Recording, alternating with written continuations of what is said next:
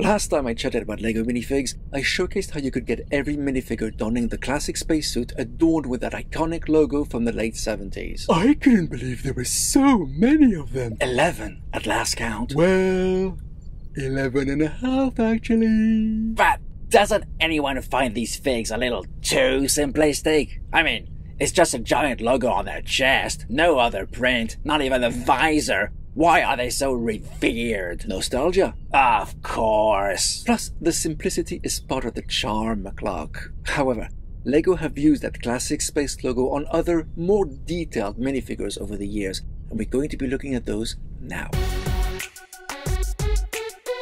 And you'll be pleased to know that this time there won't be any need for questionable minifig surgeries like we had to do for the grey and especially the purple classic spaceman. Ah, music to my ears. And as before, we'll give you the right reference number for each of them so you can easily find the ones you're interested in through Brinkling. So, shortly after the classic space era ended, LEGO introduced a new wave of space adventurers known as Futurons. They too had that classic space logo, but the torso was more intricate, with a giant diagonal zipper on a two-tone torso and the logo top right. This red Futuron was not as popular as the original red spaceman, appearing in only 2 sets between 1987 and 88. At the same time, we have blue Futurons in 6 sets from 87 up to 1990, the yellow Futuron in a whopping 12 sets, and the black Futuron in 3 from 88 to 89. Weren't there other colors in that wave? I think you're thinking of the black and yellow and the red and green variants, but those weren't part of the actual wave, but were in an exclusive education set known as the Dacta Space Set from 1991. Due to their unique and rare nature, I thought I wouldn't include them in this list. Fair enough. LEGO retired the Futurons in 1990 and moved to the Space Police theme, which, to me at least, felt like a rushed decision because they simply reused the black Futuron print, gave them different colored hands and legs, a red visor, and called it a day. That Space Police figure appeared in 7 sets between 89 and 1991.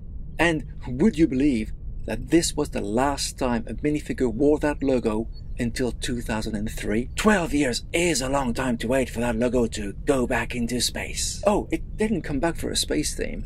It first started its comeback with a red jacket in LEGO's City theme. This design actually appeared in 11 sets between 2003 and 2010. Oh, I like that one. It was a nicely detailed jacket, and for once, the logo was on the right. That jacket kept this classic space logo flame alive. And in 2009, the classic space logo finally returned to space. Well, kinda. What do you mean, kinda? It was part of a Space Police 3 set, the Galactic Enforcer, but no minifig wore it. It came back as part of a statue. Like a monument to a long-dead logo. Maybe that was the intention. But everything started to change with the introduction of the collectible minifigure series in 2010. This ongoing and highly popular minifig-only series allowed for unique characters, and the very first series contained the astronaut who sported the iconic logo in the middle of his breastplate. We're back in space, baby! The design of the spacesuit felt very primitive to me, what with the air tubes and all. It felt more like an underwater suit, truth be told. Well, underwater or space-based, it had that logo, and that's what's important. Right you are, Gigi. A couple of years later saw the introduction of the Intergalactic Girl in the 6th collectible series. A lovely detailed pink spacesuit and a sassy expression. Kinda reminds me of River Song in a way. Wrong franchise, buddy. 2012 wasn't done with that logo, and in the very next series, we got the Galaxy Patrol minifigure. This one looked like a Graf Space Marine with his hefty space armor and that logo on both his reinforced shoulders. Space is a dangerous place. I could see a few of these tackling the brick-built xenomorphs we designed. That would certainly justify their existence for sure.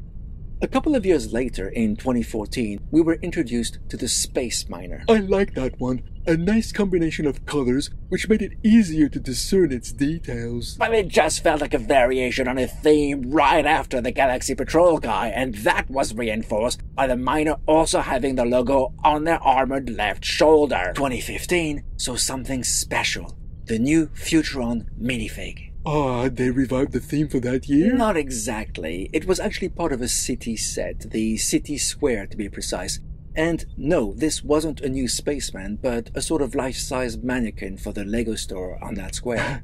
I find it funny that Lego minifigs get to shop in Lego stores. Well, mannequin or not, it looked like a Futuron outfit. Diagonal zipper, two-tone uniform and all, and it was green, introducing a new color to the collection. Just 1 year after Lego had introduced the green classic space minifigs in the exosuit set. Green was definitely the color of Lego space at that time. We're jumping back to the collectible minifigures in 2016, as the new astronaut was introduced with the 15th series. Another minifig called Astronaut. Like, that won't be confusing at all. I quite like that one. It feels more reminiscent of actual spacesuits without any tubes coming out of it like the 2010 version had. That new one is definitely much more detailed than that old one. Impressive what 6 years of design can do, eh? And I love the printed flag he came with. After that, we had a gap of 5 years before the 2021 collectible minifigs brought back a modernized version of the very first Space Police guy. I'm not sure how I feel about this one.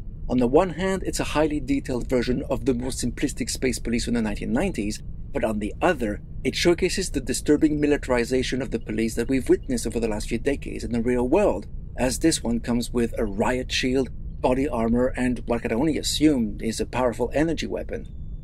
Can't say I'm a fan. And finally, 2024 saw the release of the 26th collectible minifigure series, and with it was the spacewalking astronaut. Except it's practically the exact same print as the astronaut from 2016. Okay, he's got all his spacewalking backpack thingamajig, which is nice, don't get me wrong, but print-wise, it's a bit of a disappointment. It's true. Look at the improvements between the first collectible minifigure and the one from 2016.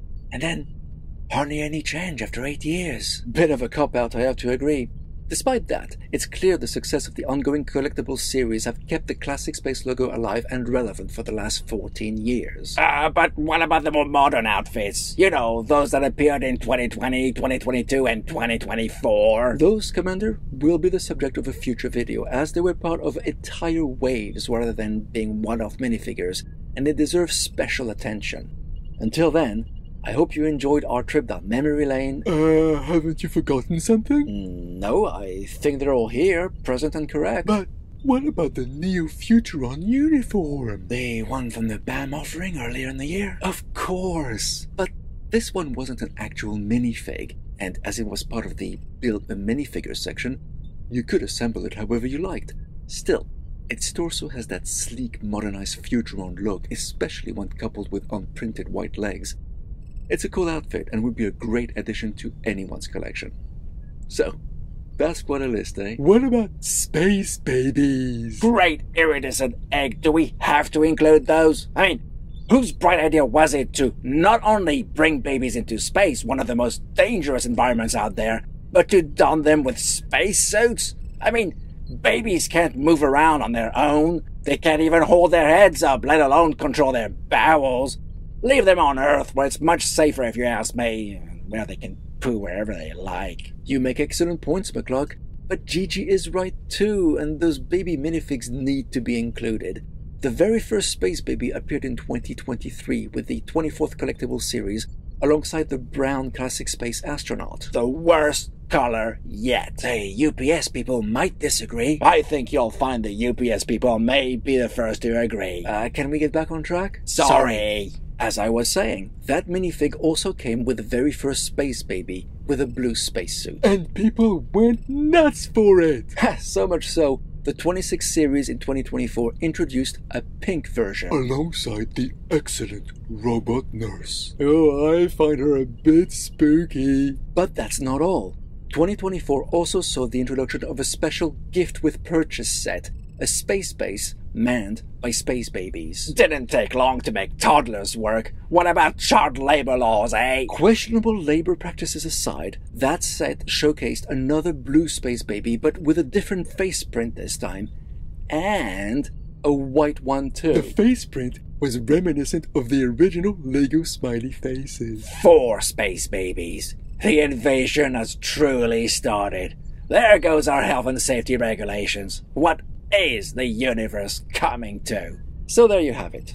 every LEGO minifig sporting a classic space logo from Futurons to space babies. Do you have all of them yourself?